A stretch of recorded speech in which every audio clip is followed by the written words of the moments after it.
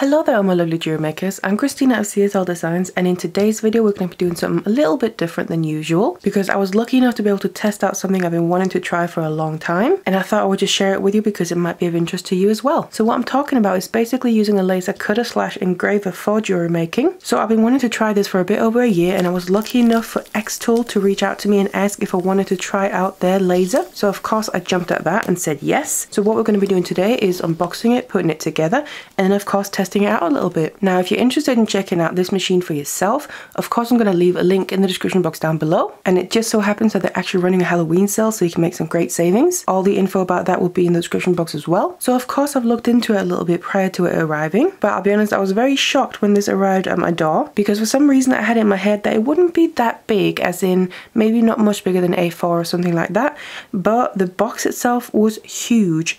And when we put the machine together as well, it turns out the machine itself is pretty huge too, which is obviously a plus because that means you can do so many more things than I imagined that you could with this machine. And also the color of this machine is absolutely beautiful, so it's not an eyesore at all to have out. I will be honest, I'm a sucker for anodized aluminium, and this is a very beautiful red color. Now one reason that I've been wanting to try this for a long time but haven't taken the leap is that I've also been kind of intimidated by the whole thing, which I still was going into this.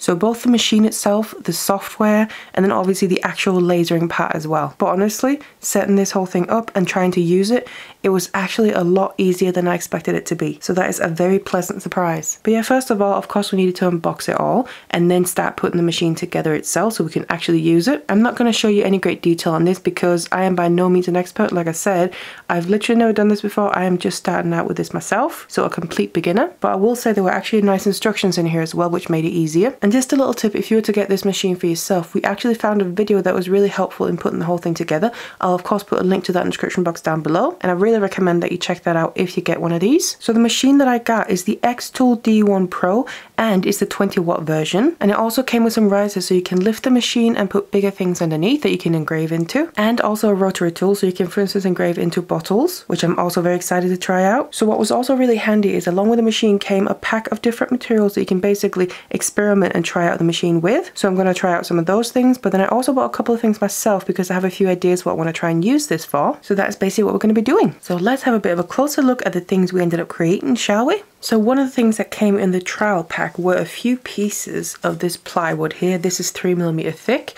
so we thought we'd start with that as that was kind of the least intimidating.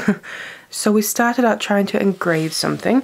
So I got my logo out, and I just want to mention as well, the software was surprisingly easy to use. Like I mentioned, that was another thing that quite intimidated me, as in how it all worked and how difficult it was going to be, but it was actually a lot easier than I expected. So as you can see, we got my logo, and then we just tried and engraved this into the plywood, and then after that we cut a circle out around it. So it was basically a little piece here, almost a little coin with my logo on it. And I just kind of thought my logo was actually a pretty good image to start with as well, because it's pretty clean and simple in the design, so there shouldn't be too much to be able to go wrong. And it did a really nice job. And as you can see in this, because this is wood, it kind of looks a bit burnt, which does happen, but there are a few things you can try and do to avoid that. But also, I would most likely want to paint anything I cut out or engrave into anything wood like this, so that part doesn't really bother me at all. So anyway, that was the first one. Then we tried to engrave my name logo, you could call it, and also cut that out with a rectangle around it, because again, pretty clean and simple design. So we end up with almost a little name tag that I guess I could paint and then put it on my desk or something, or even a sign to put on a wall. It'd be pretty cool as well. Now we also then tried to just take an image and get that engraved onto the wood. So this is one of our babies.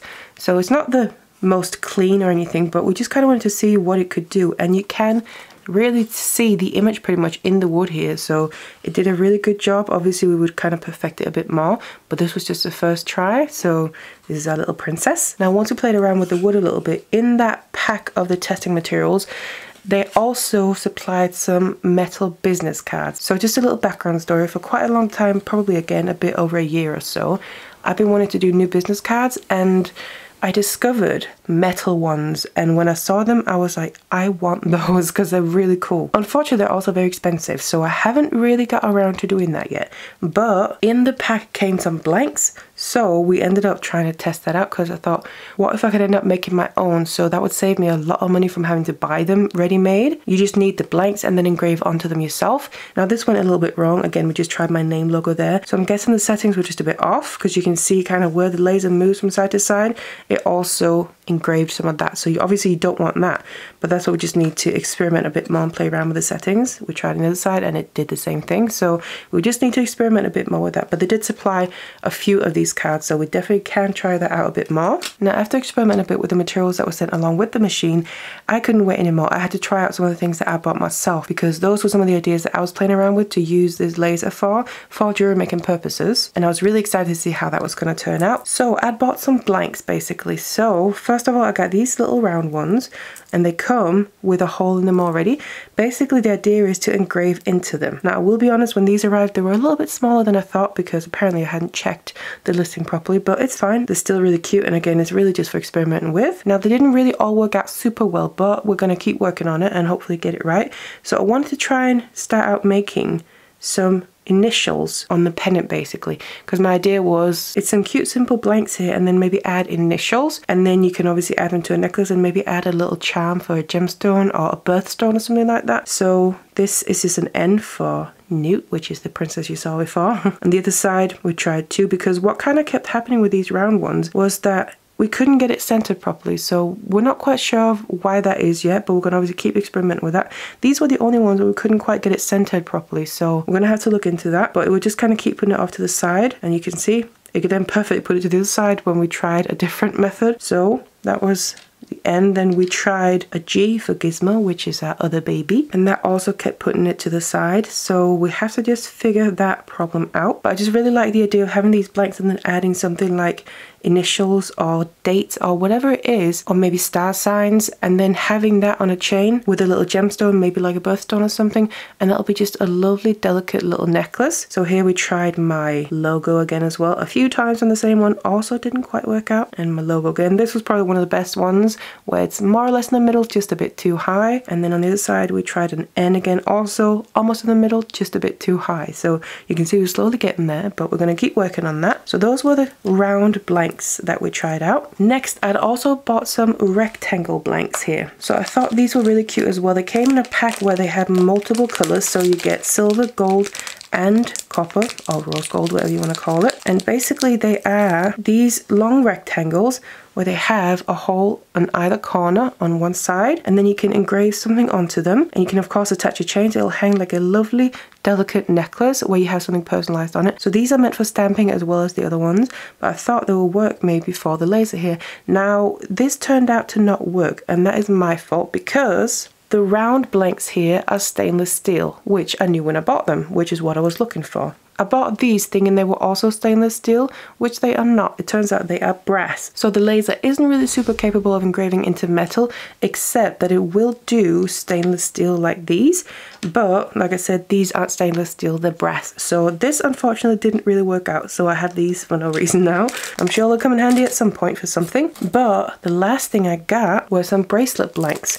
So these are just kind of long metal pieces. These are also stainless steel, which I thought all of them were, but anyway, that again you're supposed to stamp into, so with a hammer and stamps, and then afterwards you use a tool that also came with it to then shape them. So I got these thinking I could also engrave into them, which we did a few tests of those too, and those actually worked out pretty well.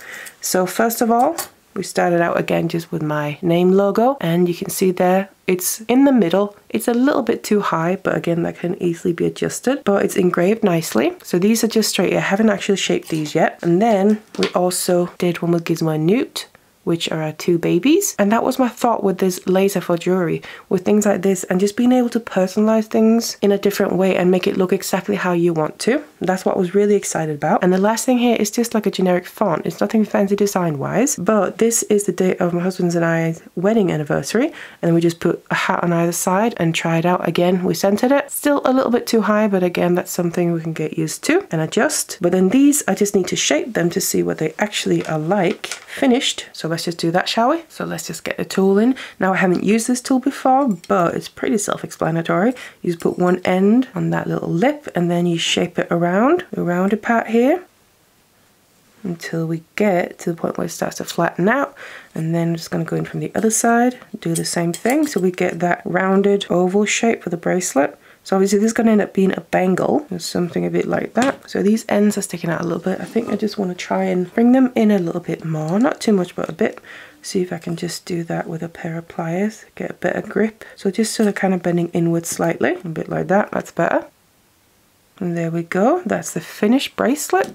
So this is actually a really nice cuff. Like I said, this isn't the nicest one design-wise or anything, but in principle, this could be really lovely. And then also they're nice and easy to take on and off because of cuffs, and the ends are already ready, so nothing is sharp or hurting in any way. And like I said, you can literally make them like this, where they're nice and personalized and sentimental, or you can make a lovely design going all the way around, which I've also thought about maybe making something braid looking or Celtic wise, almost as if a braid is running all the way along.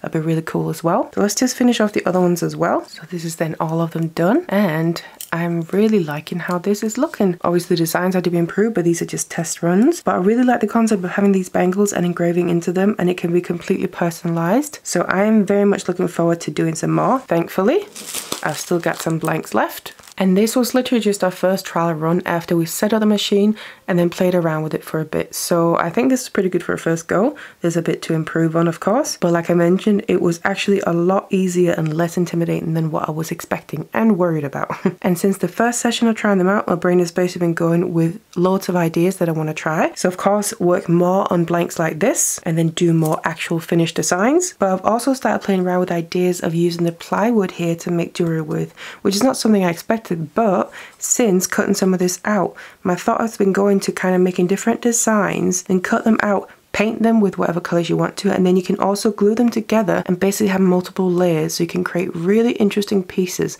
So I think I might want to try that next time we work with this machine, and hopefully I might be able to show you some results with that in the next video for this tool here, along with some more of the metal blanks. So that video will be posted in not very long, so you won't have to wait too long to see some of those results. Hopefully there'll be some actual nice results, but either way, I'm personally really looking forward to playing around with this machine a lot more. So if you don't want to miss that, make sure you subscribe to my channel. This is not my usual content. Most of the time I make tutorials for jewelry with wire, macrame, kumihimo, lots of different mediums, but this is something new that I've been wanting to try out, and now thankfully I've been able to. And if you want to, you can then join me on that journey. So I hope you enjoyed this video. Thank you so much for watching it, and I'll see you in the next one.